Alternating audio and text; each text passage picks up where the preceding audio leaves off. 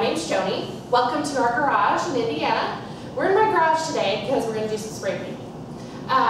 Everybody has seen these, the wicker paper plate holders.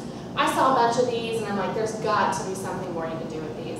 Because I'm sure several people like me have stacked them in their pantry closet. This is one that we're going to start with. This is what we're going to finish with. Okay? So, what I did, let's just put it down, and I just got some red Crayon gloss spray paint. And you're going to spray paint it. Make sure you shake it up really good. And then when you spray paint, you may already know, this is something Chad taught me, my cameraman, is you just do back and forth. Simple strokes like that.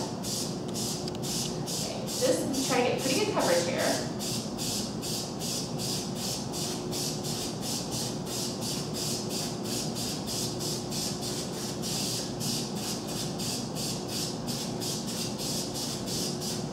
This is, you're going to have to do these in several coats.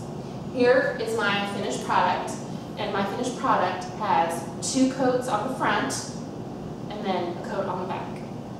I thought there's a million uses for these. You can use them for their intended use, put your paper plate in them. You can, I thought they'd be great and cute outside, just like on your screen porch, on your brick, or on your screen, just as decorations, like as a picture frame.